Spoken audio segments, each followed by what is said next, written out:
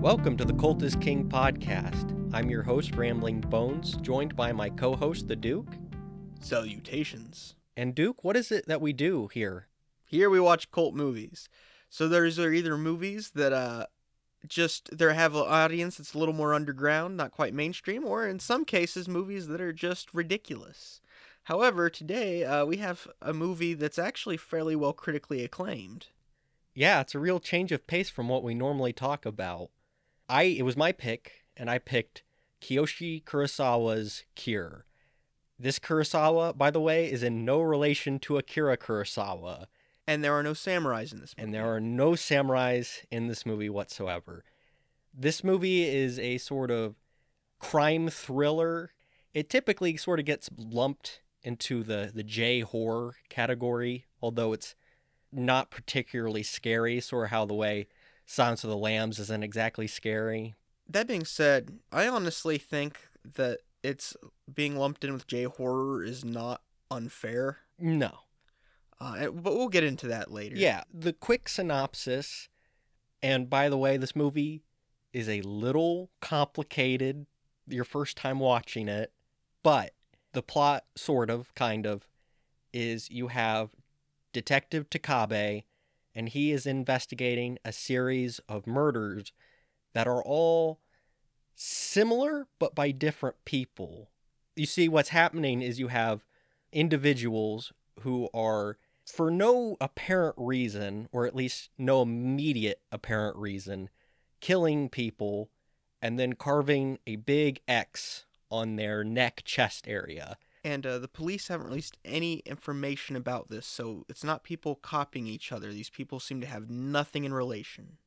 And all of the individuals who commit the murders, their reasoning is just sort of, it was the thing to do at the time. But after, they aren't really sure exactly. Some of them know why they did it.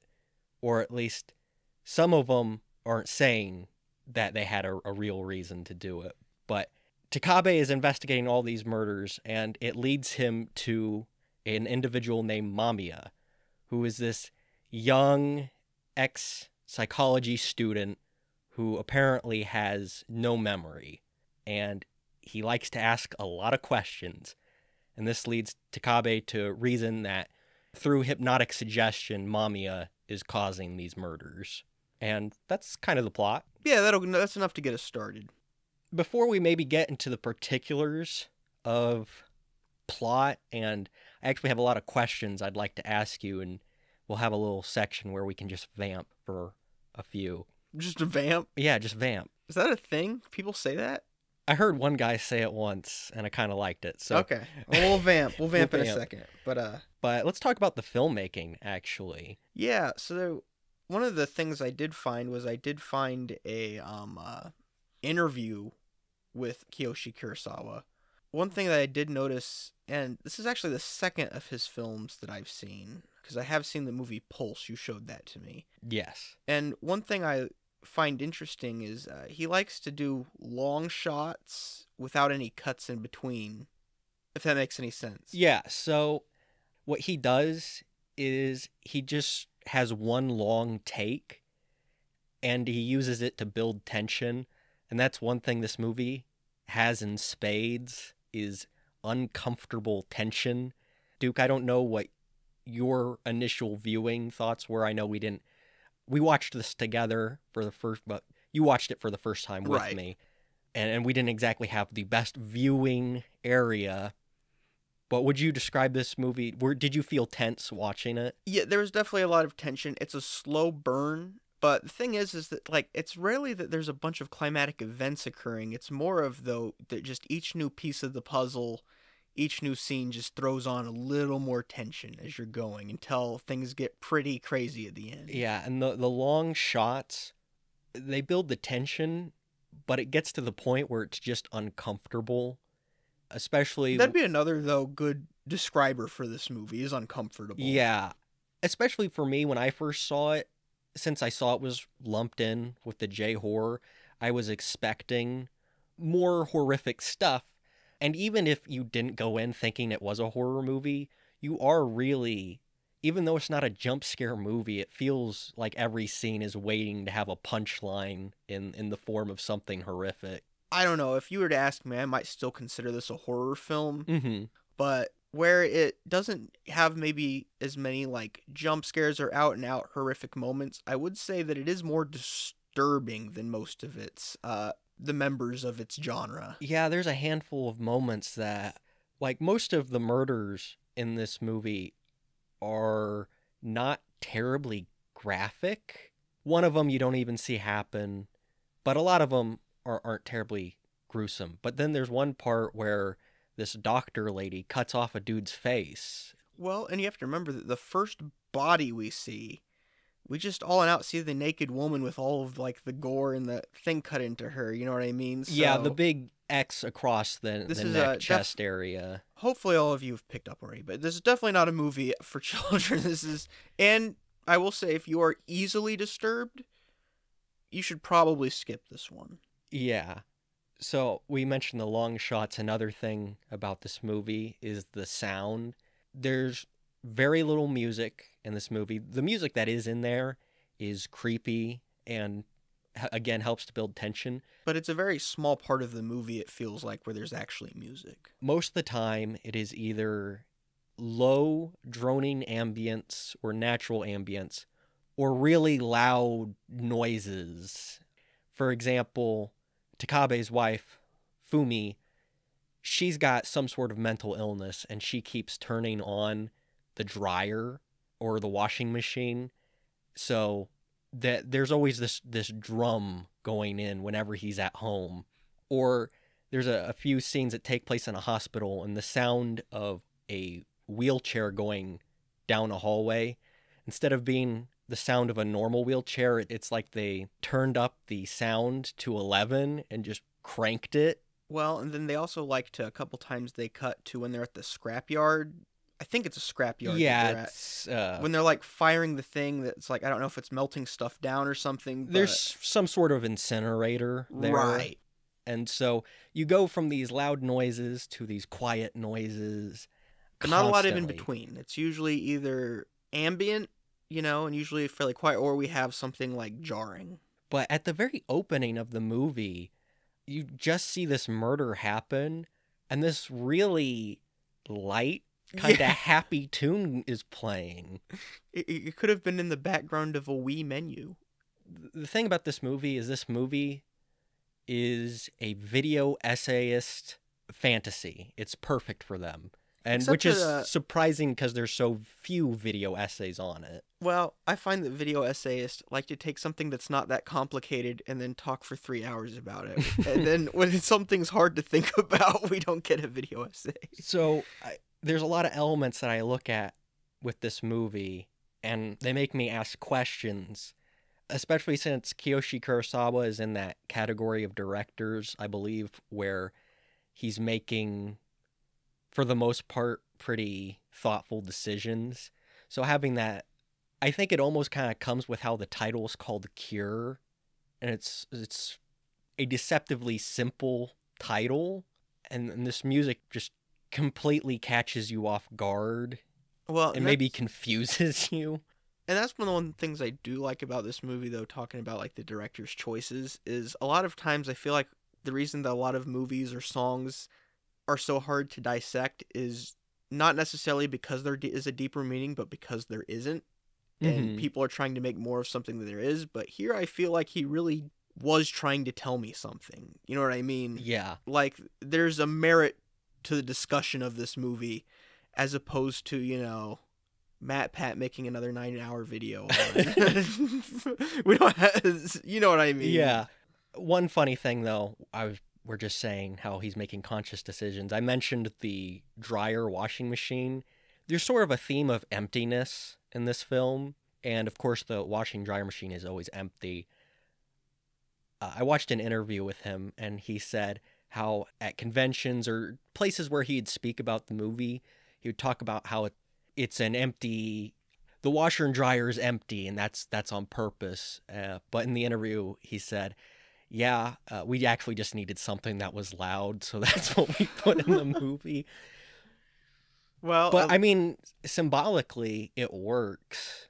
it could have been worse. He could have pulled a Dario Argento and told him that this was an alternate timeline or something, and then made up some increasingly bizarre reason about there being Nazis and an end of the world. And that's why there's a. If none of this makes sense, go see our Phenomena review. Yeah. Also, we mentioned the long shots, but there's a certain point in the movie where we suddenly start getting a bunch of quick cuts of things. With this movie, you have either quiet ambient noise or extremely loud ambient noise, really long shots, or a series of almost subliminal style shots. Well, and to pull out of the analysis for just a second, one thing I think was interesting is despite the fact that he's fond of having the actors there and doing a long connected take, it's funny because he said he didn't rehearse a lot of these or spend lots of time taking many, many takes. One, because he was working with film. And two, though, he describes as having a very like 9 to 5 attitude, which is, That sounds amazing. I'm going to say, if that sounds normal to you guys, that is not normal in the filmmaking world. People worked on this for a reasonable amount of time and went home. Movies are not made that way.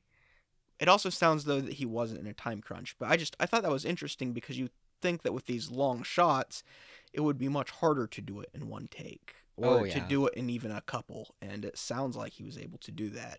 Of course, he also had some good actors to work with. Yeah. I mean, maybe if I spoke Japanese, if I knew a little more of that, I could judge the acting more or less. But from my subtitle reading perspective, everybody's performance seemed great. I thought so, and I'm not the only person. When he chose Koji Yakusho to play the lead role, one, that was like his first choice, and he was surprised to get it. He'd actually go on to work with him 8 more times. Mm-hmm. But he actually won an award for this movie. He won Best Actor at the 1997 Tokyo International Film Festival. Wow. Clearly, we're not the only person who thought he did a good job.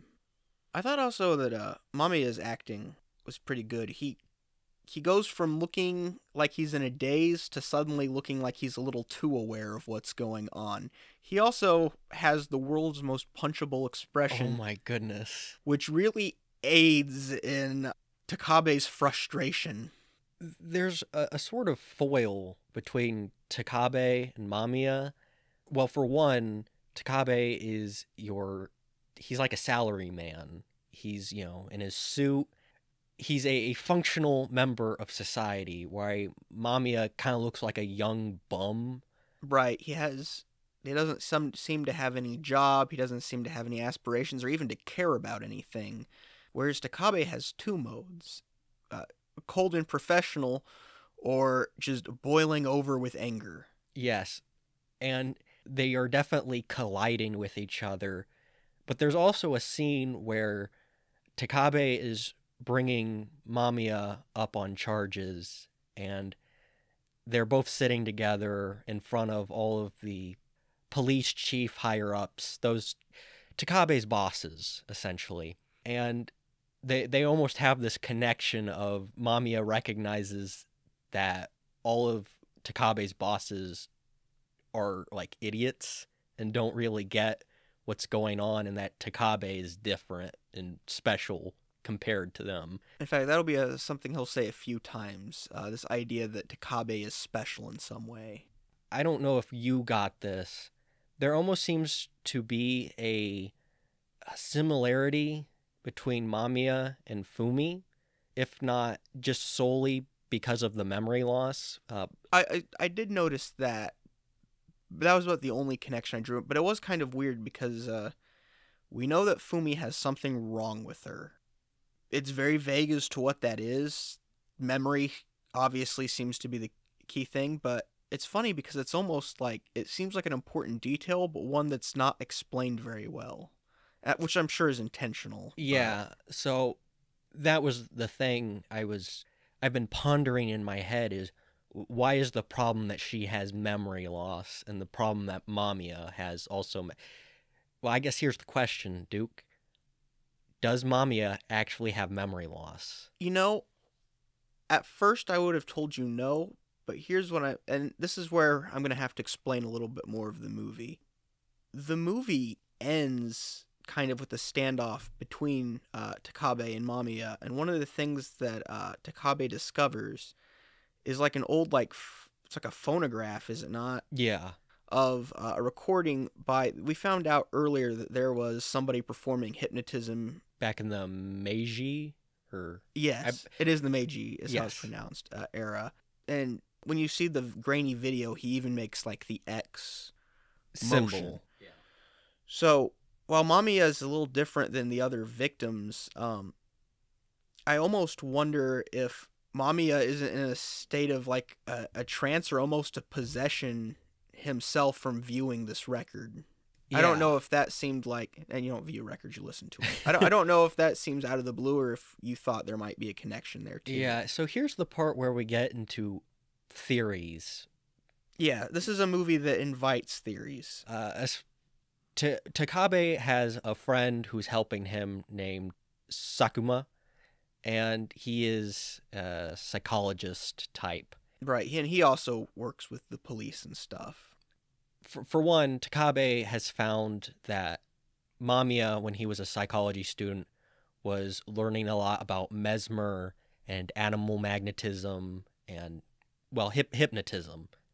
Now, Sakuma shows Takabe the tape, and he brings up all these things about how it was seen as occult, and Takabe asks what Mamiya is actually doing, and Sakuma, as sort of just throwing out ideas, is that he's some sort of emissary spreading the ritual. Which was the original title of the movie, was The Missionary. Missionary, there we go. That was the word. You might have said emissary too, but yeah, that's definitely some sort of role that Mamiya possesses. So part of the reason why I think it's called Cure is, and playing off of the sort of occult nature that Sakuma brings up of the hypnotism, is it's almost like Mamiya is curing individuals of the things that they bury deep down inside of them, the resentment.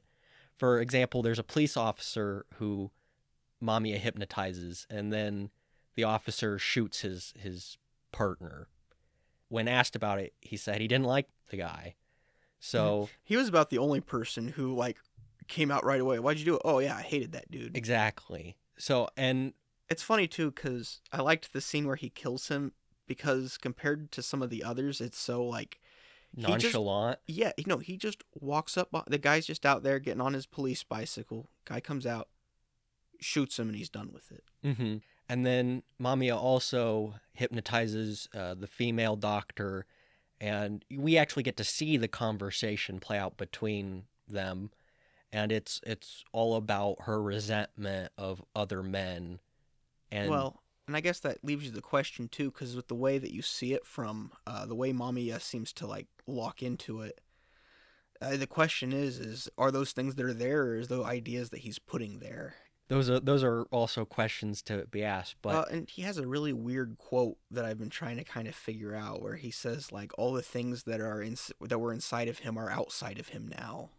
With that whole symbol of the X that we see in that video, and then Mamiya later does at the end, I feel like this is a very odd way of curing people, but he's fixing the problem of having these problems of resentment. One thing that would go well with that theory, and this is another big spoiler, at the end of the movie, we see that Fumi has been killed. Or has she? Unless that wouldn't be the first vision that Takabe's had. But if you notice, there's a scene where Takabe goes to the diner earlier, and he barely touches his food. You know, he doesn't want any more coffee. He's just out of there, and he seems miserable. At the end, we see Takabe, and he's like wolfed down a plate. He seems like he's in a good mood. He gets another cup of coffee, and then he possibly hypnotizes a woman to go kill her boss. Yeah, so again, I think the whole spreading of the ritual, I think the baton, whether willingly or unwillingly, got passed to Takabe when Takabe confronts Mamiya at this weird wooden lodge sort Well, of and I thing. wonder too whether it's passed because Mamiya obviously senses that there's something in Takabe, and I'll get Mm-hmm. into why I think that he senses that in a minute. But I wonder if it's because of the act of killing Mamiya, or if it's because he then in turn witnesses the record. I don't even know what the record significance is 100%. No, my theory is that that's kind of the Mamiya isn't the catalyst for all of this; it's the record, Mm-hmm. because we know that there was a hypnotist in Japan in the Meiji era.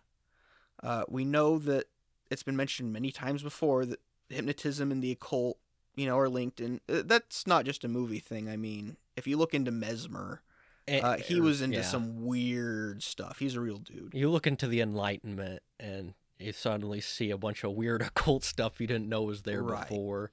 And we know that a girl that he cured of hysteria would go on to commit a murder of her own son, similar to the ones that are taking place now in Tokyo at the time of the movie happening, Mm-hmm. right?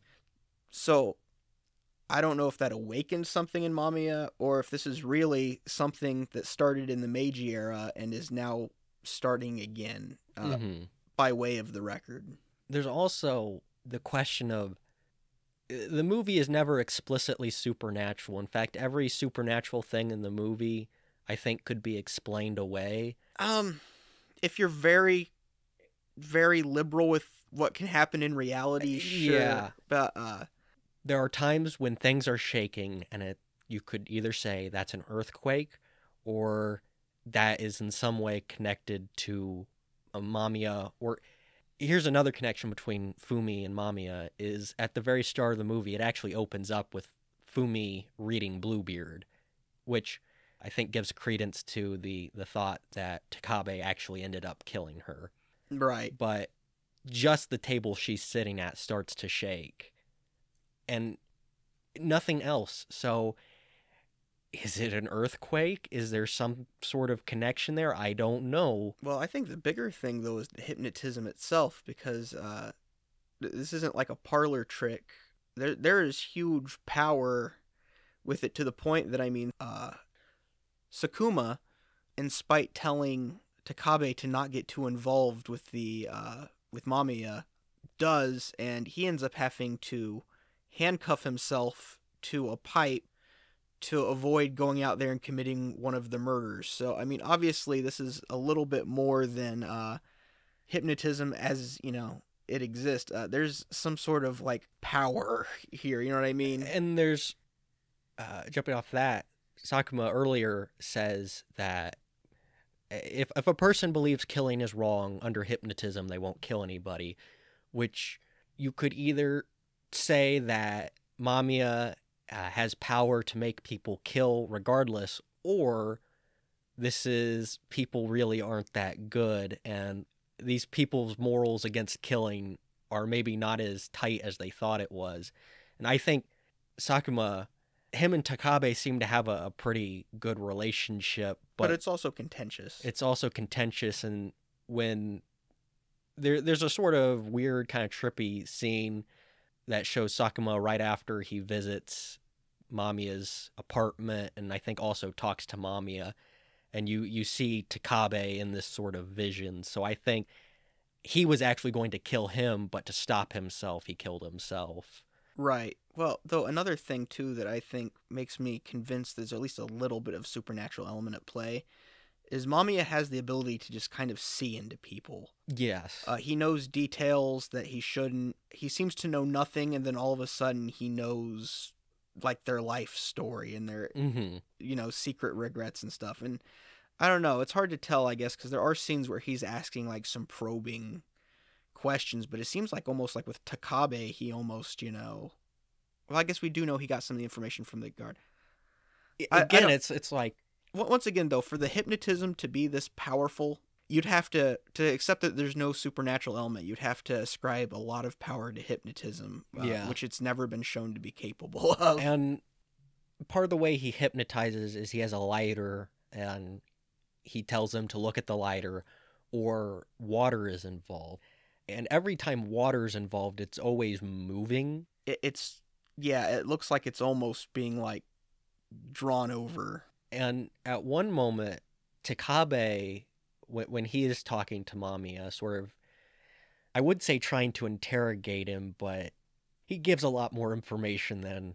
He's a terrible interrogator. Yeah, he's mostly telling Mamiya about himself rather than interrogating him. But when he does get to a certain point, he grabs Mamiya's lighter and tells him to look at it and tries to talk to him. But coincidentally, or maybe not coincidentally, a rainstorm happens and water falls on the lighter. It didn't just it soaks up into the ceiling And then right drops above where the lighter is. Exactly. And starts to drip. So, like I said, I'm in the camp that there's something supernatural happening, and I'm pretty firmly in that camp.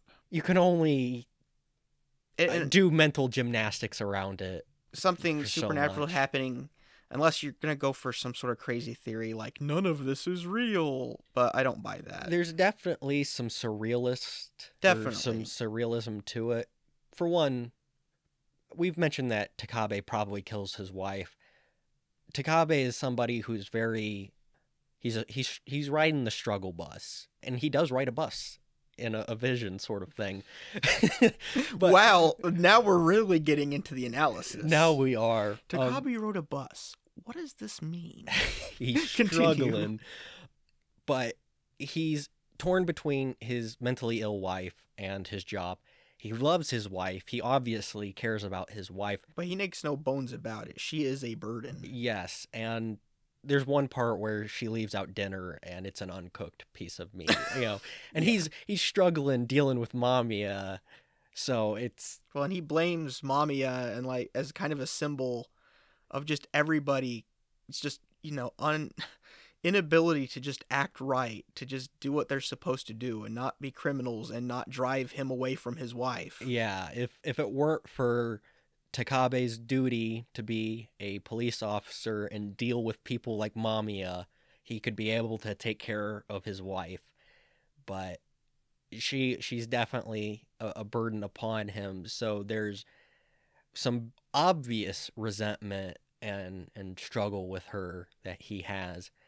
And the surreal moments don't really start until Takabe visits Mamiya's apartment. And in fact, I think that this is where the supernatural elements really take shape for me, because there's almost some like American Psycho type scene. The reason I say that is, like, for instance, when he at one point he sees his wife hang herself. And even the one where we see Fumi dead, I think she did die. You know how American Psycho, these things where he experiences something, and then he's all like shaken because said thing, did it happen? It was real to him. He can't distinguish between reality. Exactly. Okay, I get you now. That's what I thought of when I saw that was American Psycho. But no, when he goes to the apartment, that's when we go from the long takes to the sudden weird sort of subliminal quick cuts, especially of that shriveled monkey around his like shower head. So in the back of the apartment there is a bathtub and it's got a curtain. When he pulls the curtain down, there is what I can only describe as some sort of tortured monkey. Some sort of desiccated monkey that's had its limbs wrapped around in like a uncomfortable way. And it has a little X on its chest, which first time I watched it, I didn't even notice that. I didn't notice that, but this was my only viewing so far. So you see that, and from the rest of the movie on, we start getting the weird sort of quick cut subliminal things. And then, of course, he goes home and he sees his wife dead, but she's not dead, and other things of that nature. But where it gets really surreal is there's a part where I believe he's at home. It gives a quick shot of him grabbing or somebody, probably him, grabbing a knife, and then him and Fumi are on a bus in the sky. Right, and I think it's supposed to be, I forget what you call those, but I mean a cable car. Mm-hmm. But one thing I have wondered, it's shown because he's been affected by Mamiya. And that he grabbed a knife and just walked in there, but then he takes her to the yeah, because she's still alive later. Right, he takes her to a mental hospital. But I wonder if that's the thing that never happened. Him going to the mental hospital with her? Right. I wonder if he didn't kill her in that scene. And I'm not prepared to die on that hill. Mm-hmm. But that was a thing, because it's almost like this dream, like they're in this cable car, because you can see like the clouds and stuff. It's a very serene scene. And before he goes to the weird wooden lodge building, he's back on the cable car bus thing, and he's by himself. And that could indicate that she is dead, or maybe he killed her while she was in the hospital. Cause it's possible that he returned to do the deed. Because the last shot we see of her is a quick shot of her just rolling down the hallway in a wheelchair, but she's dead. Actually, she looks like she's been dead for a while, and she has the X cross. Right. It doesn't look like she was freshly killed. So, I don't know.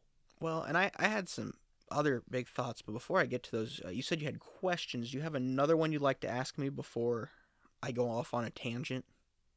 Or a couple more even? No, I think we answered my questions. Okay. Well, to just vamp a little more, I have a question, and I think I have an answer for me, though I in no way claiming it's a definitive answer. But here's my question to you. Why is Takabe special? That is a very good question. Because I think that... Because I watched this movie, and I remember thinking, I understand the plot for the most part. I like it. I can sense that there's something there. But if you had asked me, like, what does all of this mean? I'm not sure I could still tell you. But I think one of the central ideas is that Takabe is special.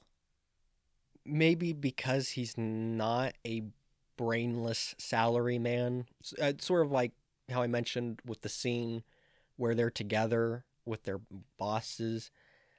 For one, he puts together the hypnotism thing pretty... I guess not pretty quickly, because there are a handful of murders that happen before the movie actually, narratively starts. But he puts together that it's the lighter being used, and that it is Mamiya, that it is hypnotism. So he's obviously very smart, and man, that it is hard. Like, I'm not entirely sure, other than that he's the main character of the script. Well, I think I have an idea. And you can tell me if you think that I'm just grasping here. But Mamiya really shows interest in Takabe after Takabe's blow up. Mm-hmm. Because one thing Mamiya always asks people is he asks them about themselves, but a lot of times he asks, "Who are you?" And first it seems like it's because he doesn't know anything or he's just playing dumb. But he always seems kind of disappointed in their answers, or like they don't know how to answer it. But Takabe has an answer. He doesn't answer it at first, but he then he lets it all loose. He knows exactly who he is. He's a man who has cold at his job because it forces him to be, but it puts him at odds with his wife, who he loves, but she's a burden, and she drives him crazy. I think Takabe in part is special because Takabe has self-awareness. Mm-hmm. Takabe knows who he is, while the others just kind of aimlessly shift. They don't even know how to begin to answer the question. You could say they are NPCs. Way to drag down the level of the conversation. But in a way, I mean, it's kind of correct. They're just going through their lives, not without examining their lives. Yes. But Takabe in the pitiful state that he's in has a grasp of what that nature is. Mm-hmm. Now, the other kind of thing to it is that perhaps Takabe has some sort of potential for whatever this hypnotism power is. That Mamiya knows that the torch could be passed, or that both of them together could be missionaries for whatever this cure is. Because we do see later that Takabe, after, his thing with Mamiya, seems to possess then the same power Mamiya possesses. Well, here's the thing about the ending of the movie. Because it could be done, you could see it in multiple ways, and I think since the movie is so tense, at first you see it one way immediately. But Takabe is in this diner, he's finished his meal, and it pans away from him, and it shows just people eating at a table, and then two waitresses. The waitresses have a small little talk. One walks to one side of the building and grabs a knife and is walking she takes it and starts walking, and then the movie just ends. And you watch it, and the first time I watched it, I was like, oh, she's about to kill somebody. She's grabbing that knife in a menacing way. But watching it the second time, it was, it's perfectly normal and reasonable for her to be grabbing a knife and for her to be holding it that way. She could literally just be doing her normal waitress things. You could see it either way of... Fair, but I think it's not for 3 reasons. One of them is cheating. Okay, well... Okay. So the first thing is that I don't think the way that shows Takabe being natural and cheery there seems very unnatural. He's very much at peace. I mean, mind you... He's had a radical shift in peace. Plus, after that, we see that Fumi is probably dead. Yeah. And here he is at peace. So I think his newfound turnover is disturbing rather than a happy ending. Mm-hmm. The third, and this is why I say cheating, because my English teachers would have never forgiven me for interpreting it this way.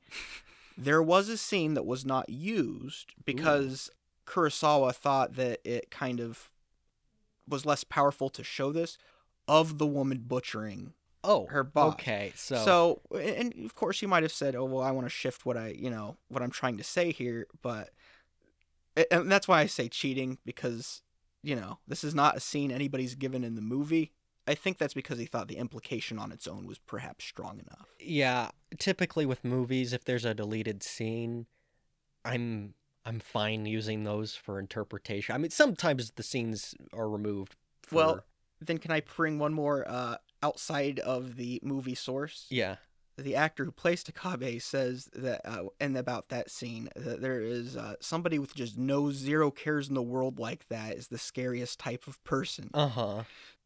Which is, once again, feeds into my interpretation that we're not meant to think it's a happy ending. We're meant to think quite the opposite. Yeah. I see that. I think...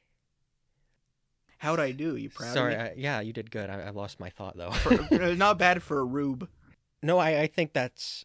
Your interpretation's probably the most correct version of that. Now, granted, I haven't watched a lot of video essays. I only looked up snippets of some interviews, and I've only seen this once, so bear with me. Also, I'm more equipped for watching movies like The Giant Claw, so this is me trying to do my best. Yeah. No, I think that's a pretty good analysis of the ending, but I still feel a person could watch it and see it either way. But if you're really watching it and maybe really thinking about it, just like how the supernatural element is debatable, but at the end of the day, there's no freaking way that it's not. Yeah, there's no amount of mental gymnastics. Or this is an alternate universe where hypnotism actually works. Not only works, but works well. Yeah. Well, at the end of the day, Takabe was cured.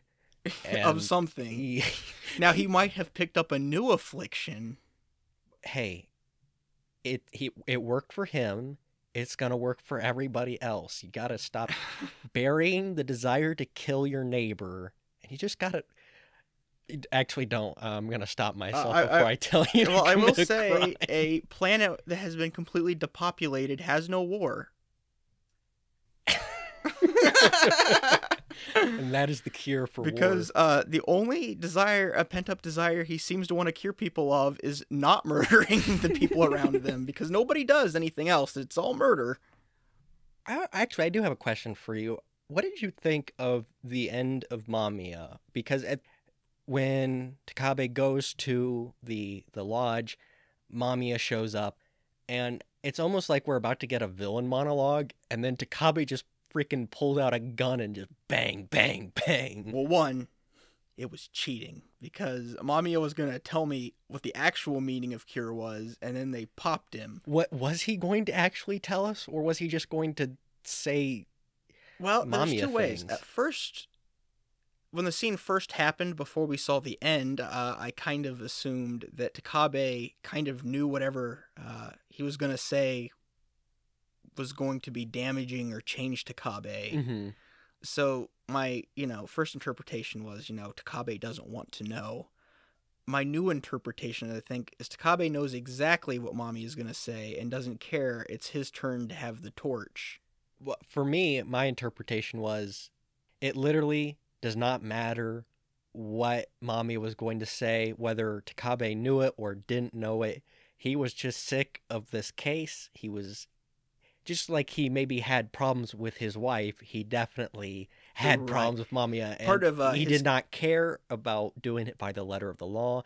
This man is going to die now. Right. Well, and at first I thought it was like, is this like a Dirty Harry type thing? Like the law is never going to be able to do something about this guy. I'm going to go ahead and pop him. But I think it had more to do with just personal hate. Yeah, no, he was sick of his crap.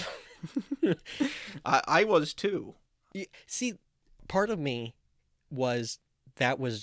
it wasn't anticlimactic, but it almost felt like we had all of this build up, and in the end Mamiya takes 10 steps and bang bang bang. But at the same time, I too hate Mamiya, Right. and you want him, because in his question asking and his sort of terrible attitude, you feel like Takabe. You are frustrated by this man, and you want to punch him in the face. And so Takabe not even indulging him in a conversation, just shooting him, and not even just shooting him, he shoots him, and then Mami is on the ground, and Takabe just starts shooting him again, just making sure he is dead. Well, and it is kind of climactic in the one sense that, I don't know if you felt like this, but Mamiya kind of in the beginning, in the first 2/3 of the movie, feels invincible. Yeah. Like, it's not like, and I don't necessarily mean in like a superhero kind of way, but he's obviously smarter than everybody else. He possesses some sort of power, and only Takabe is even beginning to guess at what's going on, except for maybe, Sakuma, but by the time it's already too late. He's been played. He's almost like a Satan-esque character, whispering temptation into people's ears and manipulating the world around him. Which makes every scene where somebody is talking to him very edgy. And the first time Takabe, well, maybe not the first time Takabe talks to him, because the first couple times Takabe is very guarded and not letting, every question Mamiya asks him, he pretty much pulls a question back on him, because he's trying to figure out things, and he won't be interrogated. But when he sort of breaks and he does tell Mamiya all about who he is, that scene for me you're instantly in this feeling of, oh no. I was about to say, tell this man absolutely nothing. It's so over. Takabe is going to kill somebody now because he is about to be hypnotized. Right, and, whether he was or not really is up for debate, though. Because, like I said, Takabe is never the same after his meeting with Mamiya. Or that meeting with Mamiya. Right. I'm going to say, so, just to skip ahead a little bit, this is a recommend, and my pitch for this movie is the reason you should watch this movie, unless you're easily disturbed, is because of, like, this discussion we just had. It reminds me of, like, being in English and having, like, an interesting, like, passage, and you're supposed to, like, debate or discuss its meaning. This movie wants to be discussed, it wants to be interpreted, and I think there's enough substance there that rather than grasping at straws where there is nothing behind all of this, I think there is something, and I think that makes it worth talking about. I've noticed with a handful of movies that have a lot of something like Inception. Now, I may be just a ignorant redneck here, And Inception might be the most complicated thing in the world, worthy of hours and hours of discussion. When I watched Inception, I thought this movie was pretty clear cut just as long as you were paying attention. And a lot of the discussion was maybe not warranted. Now, I'm fine being wrong on that. But when I watched this, I didn't feel that way. Well, I'm going to take the other side of this too with Inception. I think Inception was a movie that mistook being complicated for being deep and added endless complications that weren't merited. It's almost, and this podcast is not the We Hate Christopher Nolan podcast, but I think with Inception, there's stuff put in there deliberately designed to draw discussion rather than the movie naturally has discussion. Right, the director went in with a vision, but one thing that's, I guess, distinctive to Kurosawa, I mean, not only him, but one thing that's part of his directing style is he doesn't like to explain everything to you. He takes show don't tell very seriously. So at no point is he going to tell you why is everything happening or what are all of the mechanics of this. You have to figure it out. Yeah. That's what makes the movie fun. I really like this movie. I think I've seen it 5 times now. Funnily enough, it's a movie that was a gamble buy. I had seen Kurosawa's movie Pulse, really loved it, was trying to find more J-horror, saw a trailer for this, and it looked really cool. But trailers can sometimes be deceiving. This was not a case of deception. This movie was great, and I would say it's worth owning. And I think a lot of people credit or look at this as this really is a movie that helped start the J-horror boom. Now, this came out just before all of the stuff that would, Dark Water, The Ring, all of the things that would be associated with that, like, late 90s, early 2000s boom of just great horror movies coming out of Japan. Mm-hmm.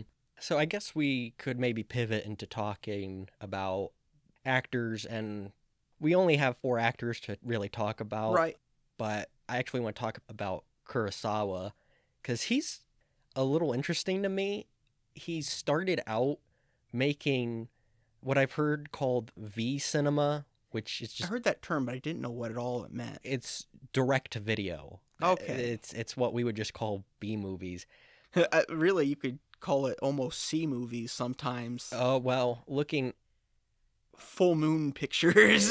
Let's just say that a lot of the movies that came out before Cure, I'm not sure if I would watch. They seemed like some raunchy affairs. Well, he made a lot of Yakuza movies, and he made what are called pink films, which is just a euphemism for sexploitation. I saw that they described them as erotic thrillers, but I'd call that softcore porn. Yeah, it's just sexploitation. However, during his V cinema days, he did make a little film called Sweet Home. Now, Sweet Home is special because it spawned a game for the Famicom, which for normal people we call that the NES. That's just that was the Japanese. Yeah, it's the Japanese NES. And that game of the movie is sort of the godfather for all survival horror games and is pretty... It's not so beloved here because... Did it ever get an official American release? No, I believe it was only on the Famicom. Because there were a couple like early horror films or horror games in Japan that never saw American releases. Even Clock Tower, which is well known now, there was no official American release. You had to, you have to go to like websites or find reproduction cartridges, or you can't play it. But it's my understanding that the game Sweet Home really pushed sort of the boundaries of what the Famicom could do and what a horror game was. The movie, interestingly enough, has been out of print since the first VHS release because of the producer's connection to Yakuza. So you can find it on archive.org. Other than that, it's one of those very rare hard to find. Probably not findable outside of Japan No, type it's probably thing. something too. I wouldn't be surprised if it's not become a collector's piece with especially since I know a lot of people do collect VHSs and DVDs, and considering that he's a noteworthy director who's known, across the ocean, I would be surprised if people didn't snap those up. But then he made Cure, and Cure was sort of the shift from V cinema to, you could say, actual cinema, I would cinema. look. I have a low bar for actual cinema, but yeah, looking just at a glance, I don't consider softcore porn Hey, movies some of that those were were made just direct to Yakuza video. films, and not all of them. I forget what one of them was called, but I remember just It's like reading Seven Perverts or something Yeah. on there or something. I looked at that and I'm like, interesting. Yeah, I didn't even click on the movie. I just saw the title. It's like, yep, I know what that is. But he made Cure, and then after Cure, he made Pulse is classic J horror. It's also fantastic. But he didn't just make horror movies. He branched out into all sort of different kinds of genres. He has a movie called Tokyo Sonata, which is pretty good, and it's more of a family drama. I think this was the first instance of him getting to make the film he wanted to make, Mm-hmm. because this is like his first. It's obviously not his first movie, but I feel like this is the first time he really got to sit in the director chair. Mm-hmm. Yeah, I mean, he directed and wrote a lot of stuff, but it's definitely I wouldn't be surprised if it was sort of how it was in America in the 50s, where we have the poster, the movie shows in 2 weeks, make a movie that fits the poster Right. and make it in 2 weeks. Well, and one thing he did mention in a couple interviews was that he grew up on American horror movies, and that he always wanted to direct one himself. So while this is, well, some people I guess would argue that this is not a horror movie. I would say that if it's not horror, it's at the very least horror adjacent. Yeah, we get into that weird discussion of genres, or like how music has 30 different thousand genres. I was about to say 30 genres only. There's not even that. There's 30,000 genres probably of metal alone. Yeah, I meant to put those together, but I split them. There are more subgenres of metal than there are stars in the sky. Yeah. But at the end of the day, genres all made up. Yeah, when you get to down to it, the genres are so painfully arbitrary. And you get into movie discussion, and it's like, oh, is it horror? Is it thriller? And what's the difference between thriller and horror and crime? And for me, it feels like I'm watching a horror movie. There are horrific scenes. There are no jump scares. I would say it's both horror, and if I had to put another label on it, maybe even list this label first. It's a psychological thriller. Crime, psychological thriller, horror, whatever. It fits It's good. Yeah, it's good. And you mentioned how it's bleak. Yeah, you mentioned how it came out before a lot of the big heavy hitters of J horror, and I think it really, stuff like The Ring, Ringu, Ju-on, The Grudge, even Pulse. I knew about Pulse before I knew about this movie, and as much as I love Pulse, Pulse is fantastic. This movie is arguably better than Pulse. I think the others, because when The Ring came out, if this movie maybe helped the genre take off, The Ring cemented the genre, or maybe The Grudge. I think Pulse is better known probably because it came out after that kind of stuff, so the genre was firmly established. And I also think part of it has to do with the distribution. If I could be mixing up the history, but if I remember correctly, the Weinstein Company started buying up the rights to a lot of these movies and releasing them over here in America. And upon also releasing them over here in America on video, they also started remaking a lot of them. So that's why we have a remake with The Ring, and Pulse has maybe one of the worst remakes I have ever seen. But I don't think Cure maybe got swept up. But it's also made before Kurosawa was a known entity to the average person in either America or Japan, or at least that's my interpretation of it. Because, I mean, like you said, most of his early movies were V cinema, and I can't even imagine that in Japan that was necessarily like, I know some people who primarily directed those, but that's also because I like cult movies. I don't think the average person like knew about, this director. Yeah, I don't know much about what the home video experience was in Japan versus how it was here in America, because it feels as though most home video or direct to video stuff that came here has some sort of cult status, and a lot of them are pretty beloved. While and Well, you gotta understand though that there's a lot that's pretty beloved, but there were a gazillion of these things made, and most of them probably nobody's ever thought about since. Probably not even the director. even then though, it seems like But that's also there's a constant rediscovery of all these unknown films, and I also they're think all crap, but people love them. I think it helps now that we also have Shout Factory, but also that Full Moon Entertainment likes to make their entire catalog available. Even the stuff that isn't Full Moon, there's just a lot there to be discovered, and I'm curious if there's that same love for direct to video in Japan as there was in America. Also, we mentioned this earlier, and I want to reiterate it now. This movie was critically very successful, which is very strange for a movie we cover. Even the great movies we cover never get any love. But this movie got lots and lots of love. And that hasn't changed. We've talked about the director. I guess we should talk about our actors. Starting off, we have Takabe, who is Koji Yakusho. And from what I understand, I think he was a known quantity before this. Yeah, I'm not entirely sure. So the reason I say that is Kurosawa was like expressed he was wanted surprised him. and delighted that he actually got him. So Kurosawa at least cared who he was. Spoiler, this will be the shortest actor section we've probably ever done because there's only 4 of them. We don't have a clue about 90% of the things they were in. However, with Yakusho, I did recognize a couple things. For one, he is in Pulse, although it's more of a cameo. He's in it for maybe 3 minutes. He's in 13 Assassins, where he's actually the lead, I believe, and that is a Takeshi Miike film. I haven't seen it yet, but I've heard that it's very good. It's probably excessively violent. I think he has a small role in Memoirs of a Geisha. I feel like every Japanese actor who existed showed up in Memoirs of a Geisha, because I feel like this is the 3rd actor I've mentioned being in it.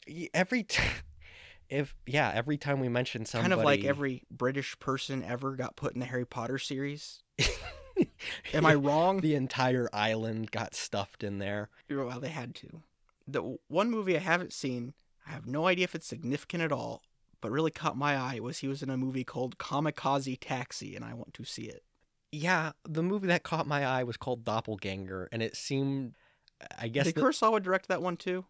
I don't know. Because I remember reading, because I know that caught my eye too, which makes me think maybe I saw it more than once during my research, and I know that this was their first time working together, but... They worked together a bunch more times. Yeah, I know there's at least 8 films, and Pulse and this one are the only ones that I know for sure. The only thing that caught my eye about Doppelganger is that he plays himself twice.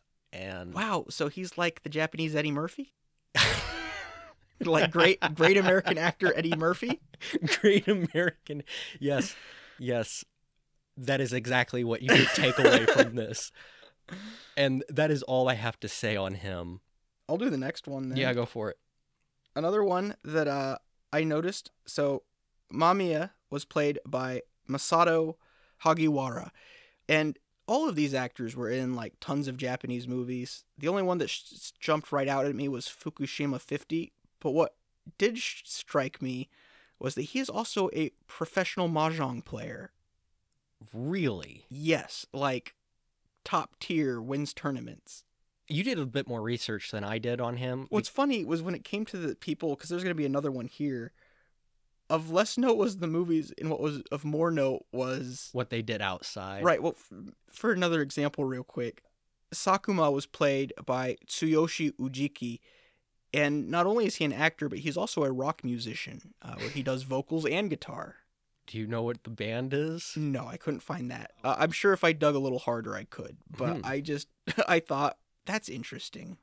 Yeah, the only thing I had for Hagiwara was that he was in he did a few voices on some animes that I had never heard of before. And he was in a movie called Soup Opera, which made me make an audible nose breathe. It's probably not even a funny movie, but I like the name Soup Opera. Yeah. I scrolled through his filmography probably 3 times just trying to find something that I could say, hey, this looks like a cult movie. It has a cool I was looking for things with cool titles that I could say maybe this is good, and that was the only thing that really struck out to me. Well, and just to be clear, these are not like people who were unknown. All of these people were in movies before, and all of them would go on to be in tons of movies. So I'm sure to the average Japanese person, these would be names that they would know if they, left and went to movies. But as for us, we didn't want to waste too much time telling you the names of movies that you've never seen and will never see. Now, Fumi's actress, I don't think she was in a ton of things, but she was in stuff. Including, and her name is Anna Nakagawa, and I wrote one thing down for her. I bet it was the same exact thing I wrote down. At the same time, Godzilla vs. King Ghidorah. There we go. Yeah, baby. I mean, admittedly, that was the most notable thing there. But if we're going to talk about something on the podcast, that's instantly getting mentioned. Any movie that has the word Godzilla in it is fair game for the podcast. I don't know much about her other than she actually passed away a while ago, and I think she was in her late 40s, but I think the other 2 actors, I think all 3 of the actors we've mentioned already, but definitely Mamiya and Takabe's actors, they're still acting. Yeah, they're still doing stuff. Big stuff too. And Kiyoshi Kurosawa, I believe, is also still writing and directing. Right. So and I don't think there's anything we could really say about him now that we haven't already said. Mm-hmm. But that's the actor section. Apologies that we don't have more to say. It is considerably harder to talk about actors outside of the U.S. filmmaking machine. It's sometimes easier when they're genre actors, like in some of the Godzilla movies. Mm-hmm. We have. But yeah, this is. Look, we've probably mangled most of the names. We're doing our best. We didn't mention this, but nothing really stood out to me that Sakuma's actor had been in, other than he was in a Kamen Rider. It was either a movie or a show, some iteration of the character. He wasn't. I think he's just like a bit part. He's not important, but that I just saw Kamen Rider, and that was in the category of things to mention. But it's okay. He's cool. He's in a band. Yeah. I think we've been at this for quite a while now. I think this is where we need to wrap up. Yeah. Apologies if this was a more rambling episode. Or, this movie's a little headier than our normal fare. And we just aren't used to having to think. But don't worry here. For all of you here who are like, oh, this episode was a little much for me, I got one for you. Oh boy, what are we watching? Okay, all the IQ points we just gained? You can just throw those away because the next movie we're doing is Iga. What's the name of that actor? The Jaws from James Bond who's in it? Oh crap, I know this. It's Richard Kiel. Yeah, the Richard Kiel classic, probably his most famous performance. So if you guys are ready for some exciting caveman action, tune in next week. And while you are waiting, feel free to leave a comment, like, and subscribe. Top 5 caveman movies. Leave them in the comments. Go. Man, I can only think of maybe 2 movies featuring caveman. Wow. I bet Pathetic. There's more. Pathetic. Thank you for all of the engagement you give us and for watching this episode. And for the 3 of you out there who are our comment warriors, God bless. We see you every episode. You are seen. You are seen. But thank you for watching, and goodbye. And keep it cold.